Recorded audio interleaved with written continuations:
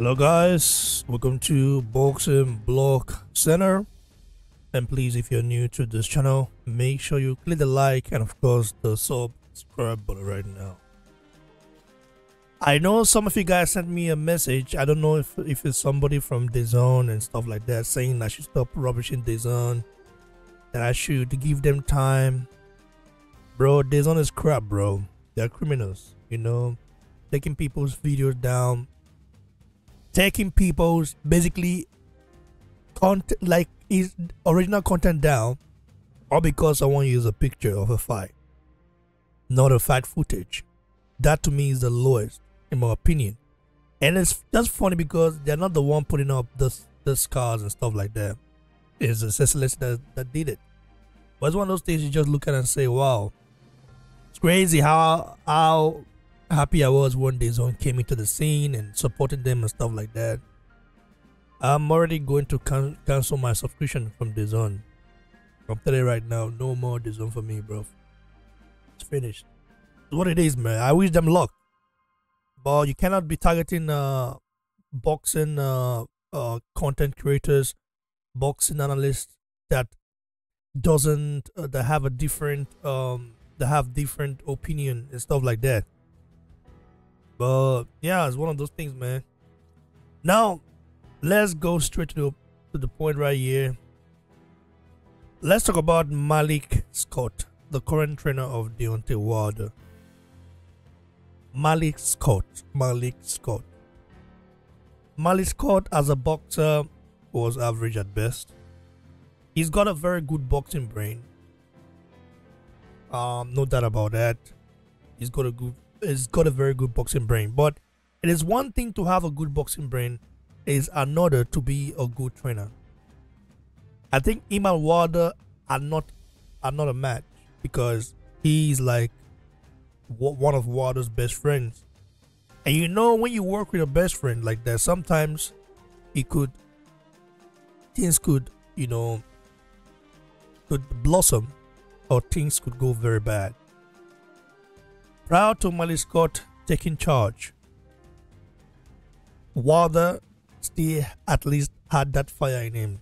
Wilder wasn't scared to throw a punch. Wilder always threw a jab. If you think I'm lying, go watch the Berman Steven first fight.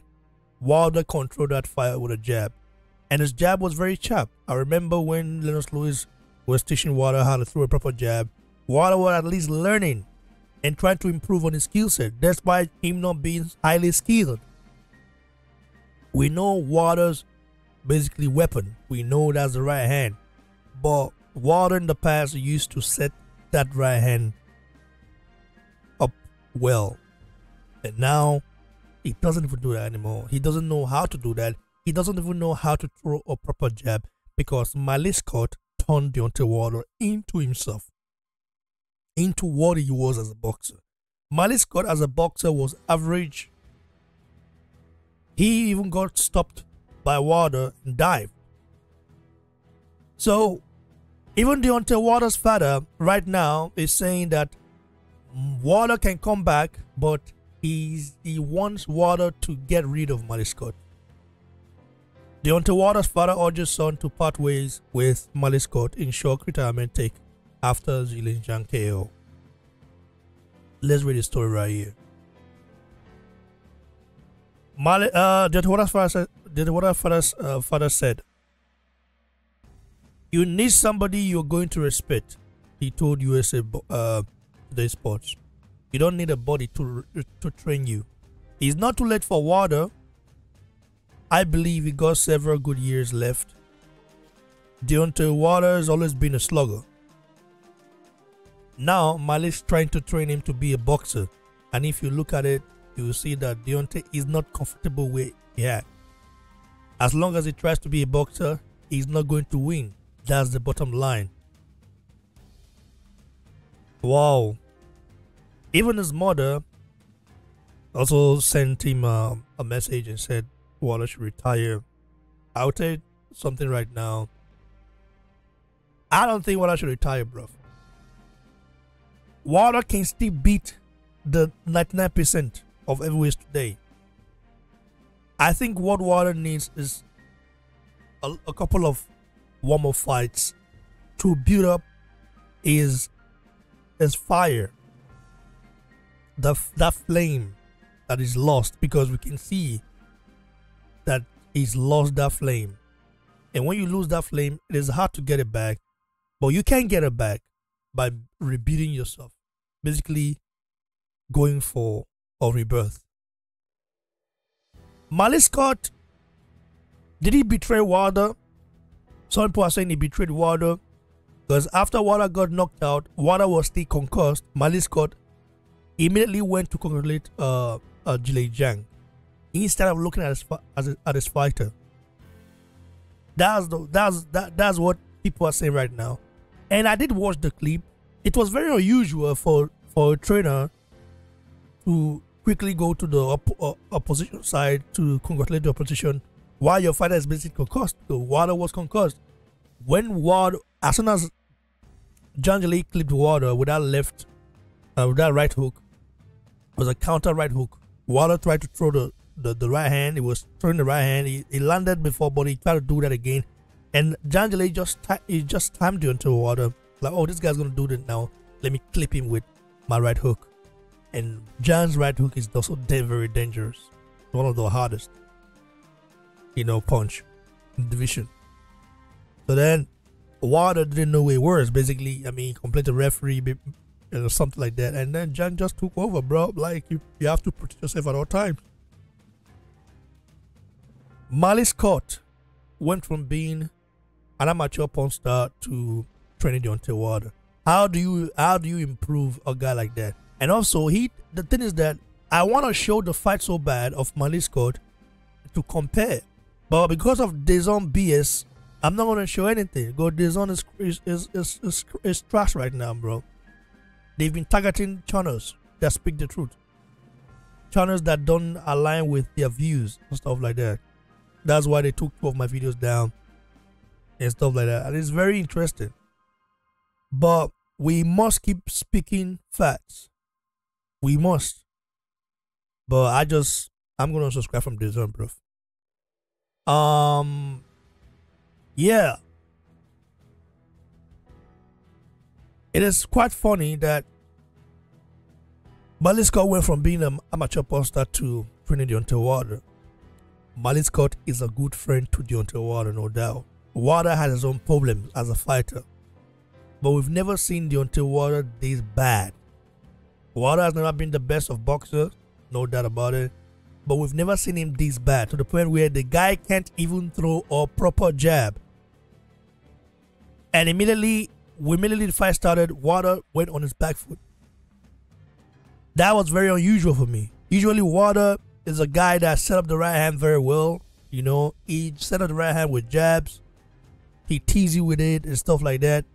He's not the most active, but he is very, very intentional. And his movement is like, he didn't have the best. He doesn't have the best of footwork or stuff like that, but he does know how to use it to set up the right hand. How can Zhang be 41 years old and still be that dangerous? And you're saying Wilder is 38 years old he should retire. I think what Wilder needs to do, like Deontay Wilder's father said, is fire Malik Scott as a trainer, get you a proper trainer, and a trainer that would, in fact, go back to Mark Brilliant if possible. Not a trainer that would change you, but a trainer that will work on your advantages, knowing how to set the right hand and going for the kill when need be. Wilder tried to take his time against Zhang. The plan was to tire Zhang out, but you can't get Zhang tired if you are like circling around the ring and being on your back foot and you're not active enough. You have to make Zhang work. If Zhang is a guy that you make him work, he gets tired. But if you don't make him work, he doesn't get tired. Deontay Wilder fought at Zhang pace. Slow, don't throw one punch a while and stuff like that. So It's kind of crazy though if you look at it. It's just interesting to see how much Wilder, has decreased ever since he joined the camp of Malik Scott. I'm not saying Malik Scott is a bad trainer. He's got a very good boxing brain. But if I have a fighter, I wouldn't take him to Malik Scott. Because I know Malik Scott would teach him the boxing, basics and stuff like that. But the fighter will lose what really makes them them.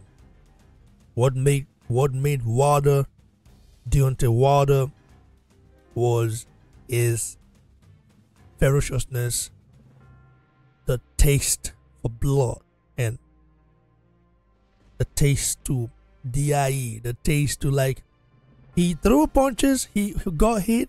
Wilder against Duapas. Go watch that fight. Wilder's face was fucked up, but he still won that fight by knockout. Why? Because he kept what he knows. He kept it in his arsenal. The jab was very effective. He didn't throw the right hands anyhow. So Wilder can still beat 99% of the heavyweight today. It's facts. The only 1% he cannot beat are the ones that are at the upper echelon. Zhang, in my opinion, is not a joke. Zhang is a dangerous fighter for anyone. For Joshua, for Fury, for Usyk. Zhang is very dangerous for the first 5 rounds. When you make him work. But if you don't make him work, then he will have the advantage because he won't get tired. Zhang Gastang is shite. We know that. For the first 5 rounds, you have to be careful. You have to make him work. Also land your own to gain his respect. Wilder landed that right hand, but it's not with the same, killer instinct that he always landed in the past. It's just one of those things that happens to fighters. So I don't think Wilder has become this millionaire that can get up the train and stuff like that. I just think Malik Scott is not getting it. He's taking Wilder. He's turning Wilder into himself. Malik Scott was an okay boxer. A boxer that got knocked out a couple of times.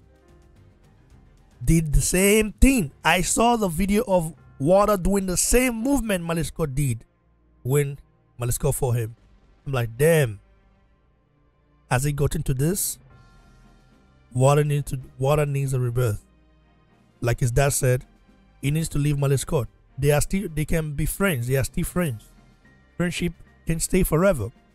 But as trainer, body stuff, it doesn't work, man. So I know what I said, he would retire.